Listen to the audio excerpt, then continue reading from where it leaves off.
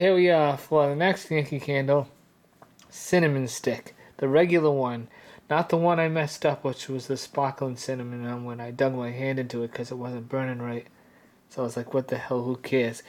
Alright, you're going to see this is more of a brown color. The Christmas one is all red and stuff. This is more of a brown, like cinnamon stick color. So, pretty cool.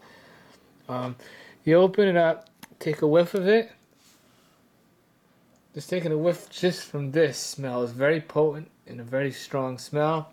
Take a whiff from the cap. Very good smell. So either way you win with this, you can't lose with this candle.